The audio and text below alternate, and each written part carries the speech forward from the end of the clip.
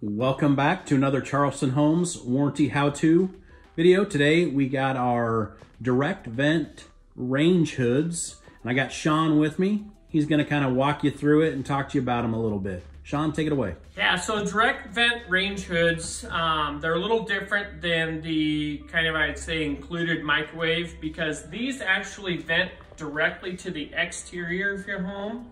And so periodically with high winds, you may hear a little bit of a rattle, and then we kind of can hear that.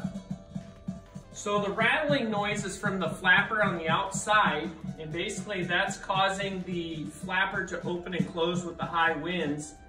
And really there's not a lot we can do with that, just because of the way it's vented to the outside.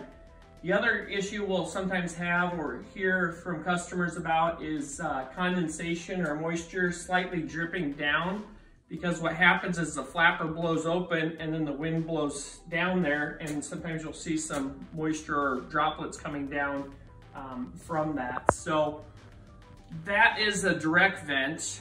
Most of our houses have the recirculating fan, where it basically just uses the room air, and there's a fan and a carbon filter or charcoal filter that basically recirculates the smoke and the odors, as opposed to direct venting it to the exterior of the home. So on these fans, they basically have a light, a low, medium, high, and then the on off. So pretty simple as far as buttons are concerned. There's a couple of filters down below.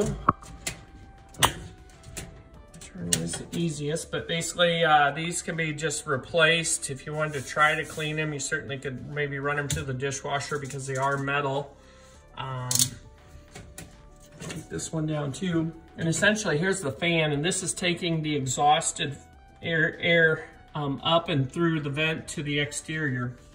And so this is where you might see some water driplets coming from, or more times than not, a little bit of a banging or noise sound. So that's pretty much your direct vent range hood, and the difference between that and a recirculating vent. So thanks for tuning in.